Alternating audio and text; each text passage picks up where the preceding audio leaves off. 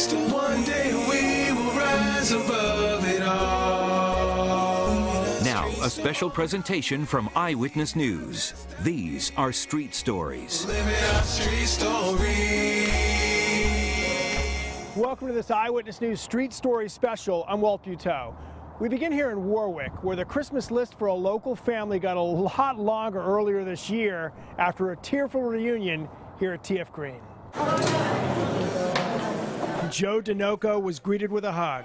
I'd like to introduce you to your sister. That he waited for 67 years. Oh, good, honey. Yep. But the time before the happy reunion was just as dramatic. This is my husband, Scott. How are you? Family he never met Hi, how are you? was meeting his family. This is Ronnie Dinoco. How are you? Too many things are going through my mind right now. He may turn around and just keep on going. Meanwhile, the daughter who helped him find them all offered the first hug right after Joe got off the plane. That's his father's side of the... His sister Tricia had already talked with Joe several times on the phone, and a street story sent to Southwest Airlines by Joe's daughter prompted a couple of free tickets to help him get here from Florida. But as he walked from the plane toward his newly found family, decades of wondering if this day would ever come froze Joe in his tracks. I had cold feet since this morning when I got off the plane. My brother-in-law. Thank you, sweetheart. This warm story actually starts the day Joe was born to 17-year-old Mary Andreoni, whose parents said she could not keep the child. A change in state law allowed Joe to solve the puzzle by getting his birth certificate, and soon he was on the phone, including one call to Manny Vincent. Joe told him Manny Vincent was his father's name. When I heard that, I said, Joe, if your birth certificate says it's Manuel Vincent from East Providence, you're my brother. And we both sort of broke down. And this is where the story takes yet another turn. And then as we talked on the phone later on, They realized they'd already met about 50 years ago My big brother. when they worked together. How often did you see him when you worked together? Every day. Every day. I think it's bizarre. It's like a miracle come true. That first hug was wonderful. It's like I won a lottery. Joe needed help to get to Rhode Island, but we found a pilot flying high without a jet. Lemonade Before Charlie Cockpit does Broadway for you. on Main Street. Come and fly with me. Oh boy. Off we go. He's Greg Roman, who lost 2 homes to foreclosure and his business in one very bad year. This year I made $7,000 so far. Oops, there goes a billion kilowatt dam. If I didn't have my partner, I'd be homeless. But as we drove through his current hometown of Central Falls and into Pawtucket, he told us getting knocked down made him realize he could help others up. Hello, Providence. We should be in business in 2 seconds. 12112. My name is Charlie Cockpit, an occasional rain, the singing airline pilot. Some walk by without a look, but there are far more smiles than sneers, and even the suits were spotted joining Charlie's beat. Plop. I'm on the streets of America cheering up everybody. I'm so glad he's not flying. My job is to sing, not to fly a plane. Whoa, whoa, whoa. In my mind, everybody, they're bored. Look at the faces there, and then look at them when I leave. I like it. Oh, let that be. Seem to be okay with singing to nobody. Well, sometimes there's nobody there. And hey, when you put on a show, you got to put on a show. So far, he's brought that show to street corners from Philly to Boston with High hopes. To Fly Even Farther. And sing on the streets in every city in America to cheer up America. It needs it. While Charlie did his best to sing from coast to coast, a local teen was spinning his way to a wacky championship with a toy you might get in a Christmas stocking.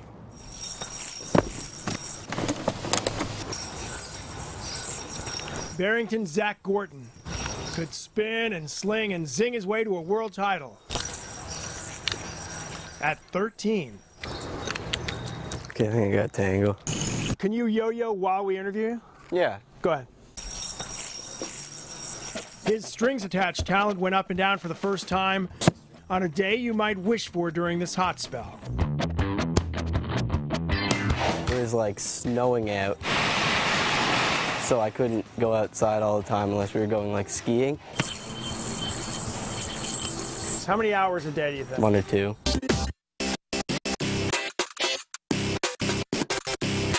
Just constant yo-yoing. Yeah.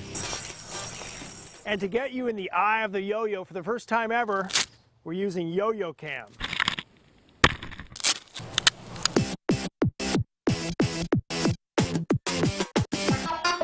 You may remember tricks like walk the dog, barrel rolls, the Lindy Loop, rock the cradle.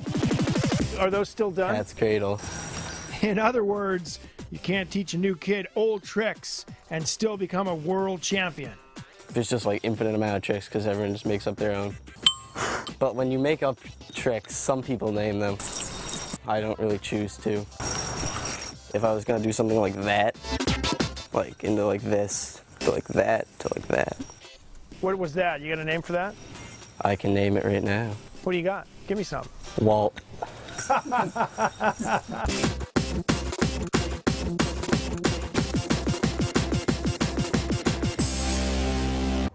About the time Zach was competing over the summer in the Yo-Yo Championship, the college student behind these 7 miles of lights was just getting started decorating. Tyler Horrick's parents could complain about their electric bill, but they don't. How many lights? 62,150. As he tweaks a connection here and a line of lights there. No technical difficulties. He tells us the 7-year Coventry tradition almost ended until he decided to move back home. This year was kind of a spur of the moment. This is spur of the moment? Yeah, this was a quick... 62,000 lights. This was a quick setup this year. It's no quick walk in the park to walk the lawn as you dance around the lights and the vital white line. That wire gets ripped out, show's all done. 1/10. That connects to the computer nestled with care among the Disney memorabilia, Tommy the Bird, and Bailey, the hungry home wrecker. Bailey? She's eating my gingerbread house. Well, an average song takes about 2 days to program. You can listen to about 100 songs, all dancing with the lights, from your car on a low-powered station thanks to a hacked iPod transmitter. So as the lights twinkle, Tommy tweets and Bailey takes out a gingerbread shingle. Hey, no. All you have to do is slow down and enjoy. Are you going to keep adding lights? Gonna keep adding lights next year. Hopefully we're gonna get a little higher, go up into the trees and stuff. The crazy Christmas house now has 67,151 lights. Next on this presentation of Street Stories. You've heard a sound echo through downtown Providence. Tonight, the story behind this waterside jazz man. And these boys of summer did something no other team from New England has ever done. Their story is coming up. Welcome back to a special presentation of Eyewitness News. These are Street Stories. Welcome back to this Street Story special. A local jazz man fills the air here near the Providence riverfront with his music, but while he was playing for you, he was waiting for some help that would save his life. Richard Price uses the acoustics of Providence.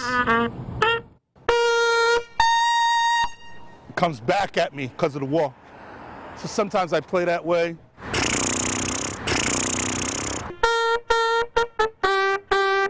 Sometimes I play that way.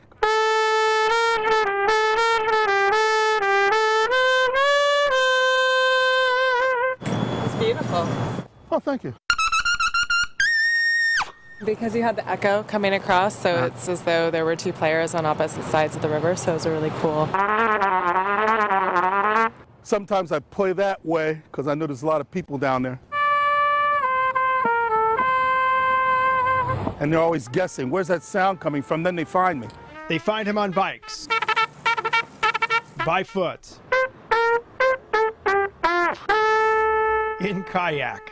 And it reverberates on the water, and there goes a rower rowing to the music, so what could be better? got people now I can call on a first-name basis. Hey, Richie. Hey, Joe. Hey, Morris. How you doing? But the man on the horn has a story behind playing around the world with the likes of Lionel Hampton and Count Basie. 1, 2, ready, and. Beyond teaching music to children from Portsmouth to Warwick for more than a decade, Okay. his sound was close to being silenced by kidney failure. I had to wait about 3.5, almost 4 years. Very lucky that I got one, though. Good echo. But you won't find a hat anywhere near this jazz man. He's just thankful to be playing.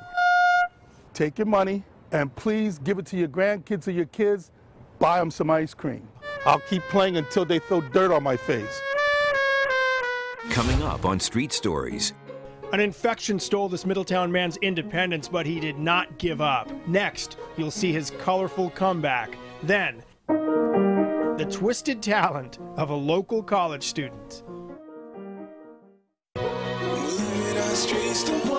Welcome back to a special presentation of Eyewitness News. These are Street Stories. Now to a street story about a man who survived a brutal infection, but Brian Red Dog Connors didn't stop there.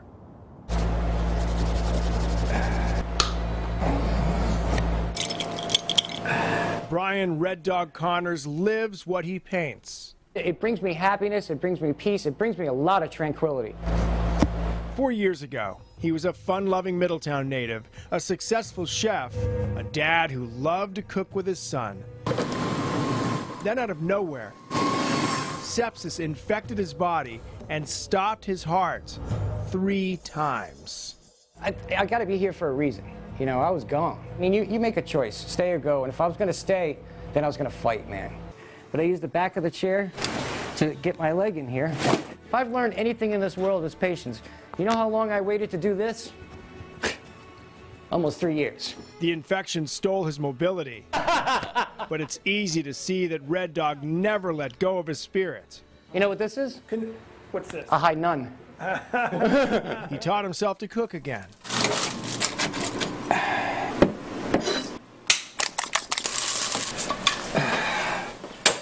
And then, while trying to paint again, he turned his so-called disability into much more than that. I spilled some of it and I swiped it up like that with my stump and I was like, well, whatever. And I started doing that on the canvas. I mix my own colors and it's called ASP, all stump painting.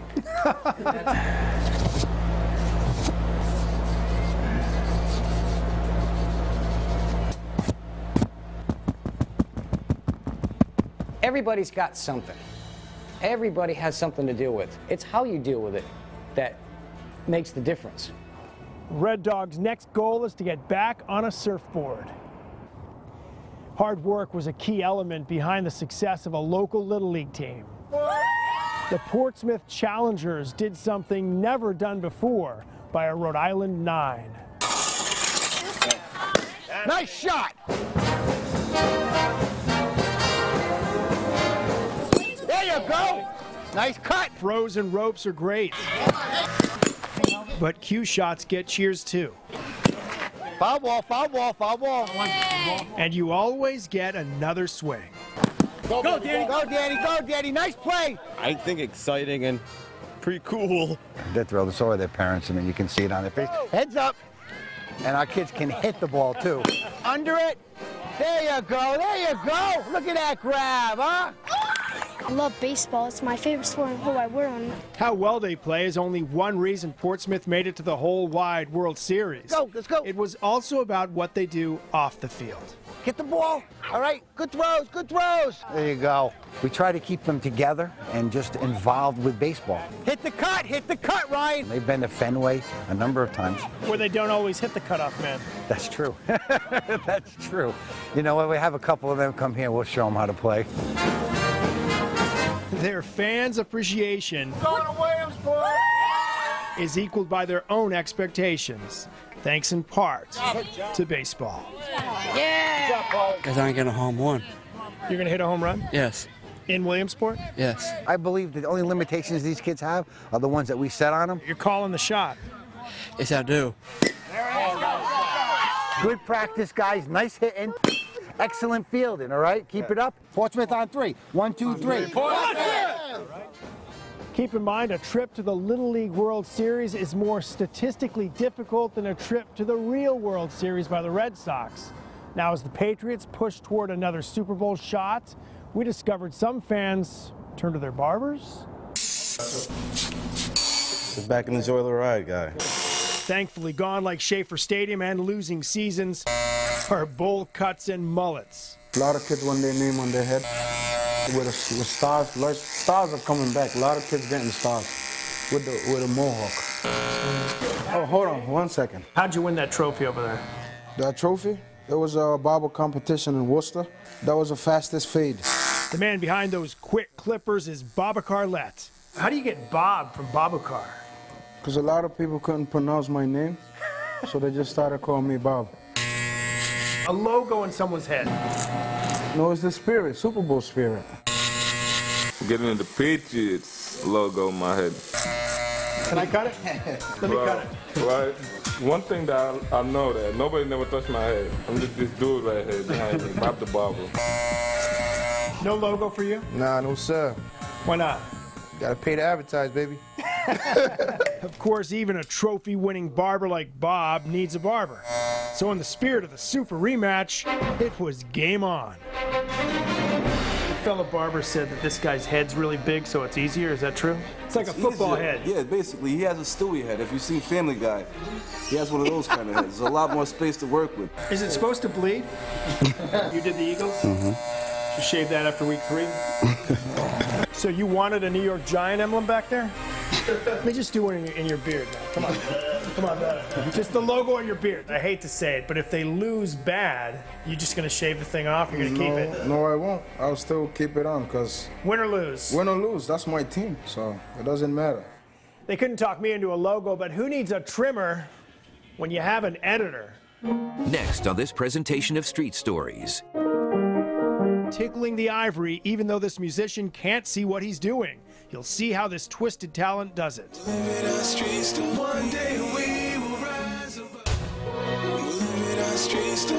Welcome back to a special presentation of Eyewitness News. These are Street Stories. Our last stop tonight is the piano bench of a local musician who took a rare syndrome and went viral.